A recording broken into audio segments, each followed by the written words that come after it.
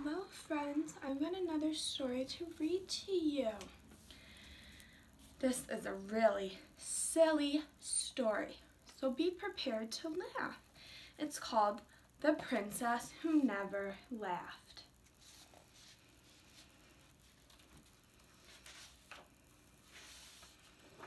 There once was a princess who never laughed. She never even smiled. The king brought clowns to the castle. One made funny faces at the princess. Another stood on his head. One tickled her nose with a feather. Still, the princess did not laugh.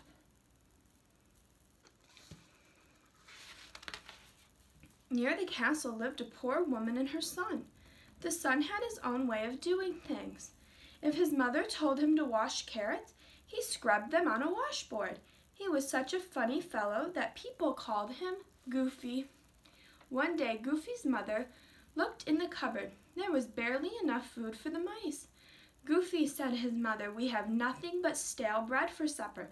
Go to the castle and ask for a job." "Cheer up, mother," said Goofy. "I'm on the way." When Goofy reached the castle, he saw the princess sitting in her window. Goofy smiled at her, but she did not smile at him. "I wonder why the princess does not smile," thought Goofy. Goofy was so busy looking at her that he did not watch where he was going. He tripped on a large stone. His hands went one way, his feet went another way. Goofy landed on his nose with a thud. Now the princess saw this funny sight. Do you think she laughed? No. She did not even smile. At the royal chicken coop, Goofy found a job. He gathered the royal eggs all day. When Goofy's work was done, the chicken keeper gave him some fresh eggs. "Boy, oh boy," said Goofy, "fresh eggs for supper." Away he ran to show them to his mother. But Goofy did not watch where he was going. He tripped again on the same stone. Oh no, what's going to happen to all the eggs he's carrying in his arms? What's going to happen to them? His feet went one way, his hands went another way. The eggs flew into the air. Goofy scrambled to catch the eggs. As soon as he caught one, another slipped out of his hands. Crack, whack, splash. Now the princess saw Goofy juggling the eggs, and it was a funny sight. But do you think she laughed? No. She did not even smile.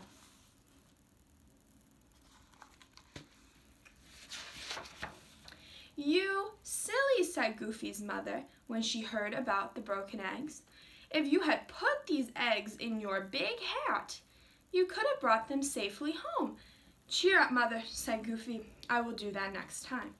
The next day, Goofy worked in the royal dairy. All day he milked the royal cows. When Goofy's work was done, the cowkeeper gave him a pail of fresh milk.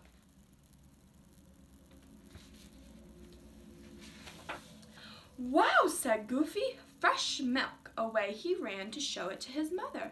At the castle gate, Goofy remembered what his mother had said, so he poured the milk into his big hat. That wasn't a very good idea.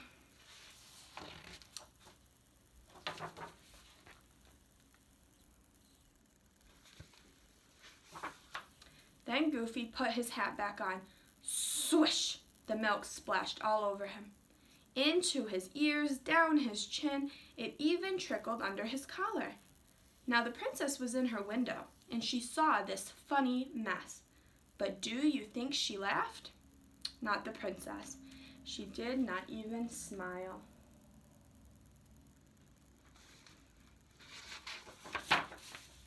"You silly goose," said Goofy's mother when she heard about the milk. "If you had carried the pail in your hands, you could have brought the milk safely home." "Cheer up, mother," said Goofy. "I will do that next time." All the next day, Goofy worked feeding the royal pigs. When his work was done, the pig keeper gave him a wiggly little piglet.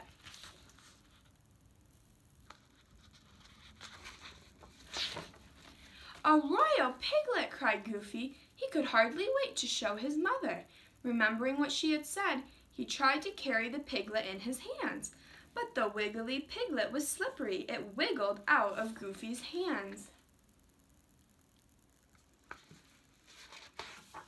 The piglet ran through a mud puddle. Goofy splashed through the mud too.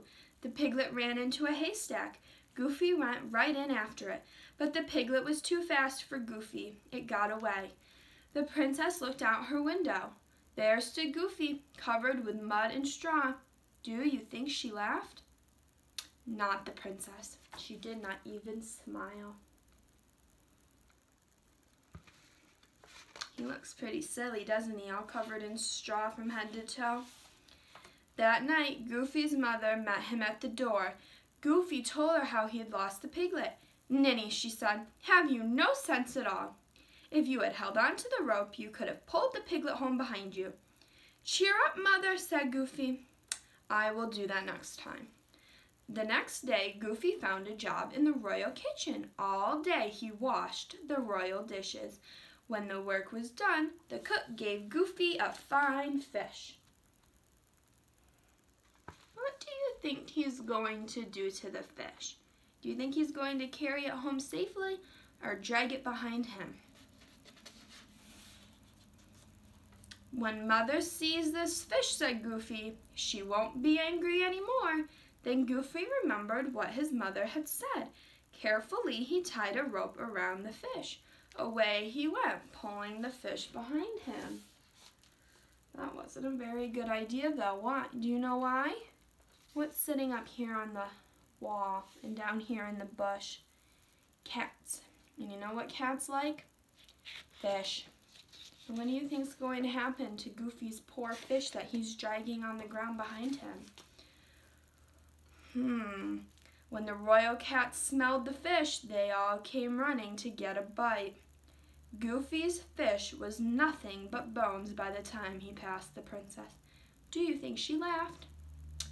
Not the princess. She did not even smile.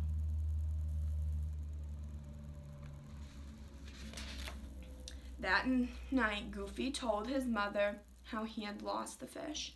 "Nincompoop," she cried. "You should have carried the fish on your shoulder." "Cheer up, Mother," said Goofy. "I promise to do that next time." Bright and early the next morning, Goofy went to the castle. This time he found a job cleaning the royal barn. He worked hard all day.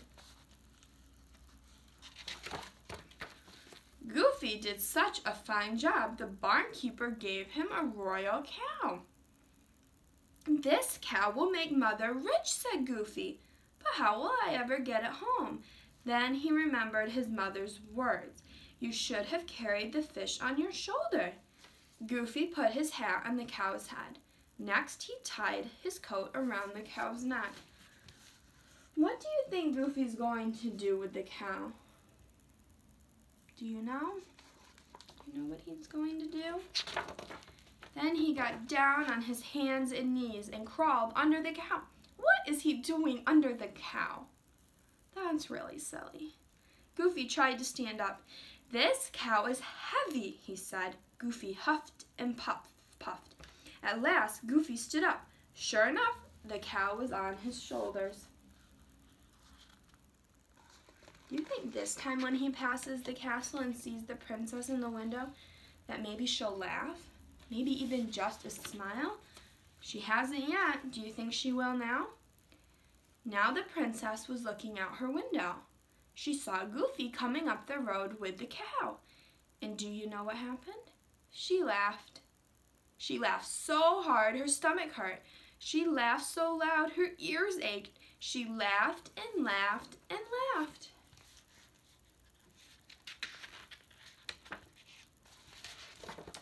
The king could not believe his ears.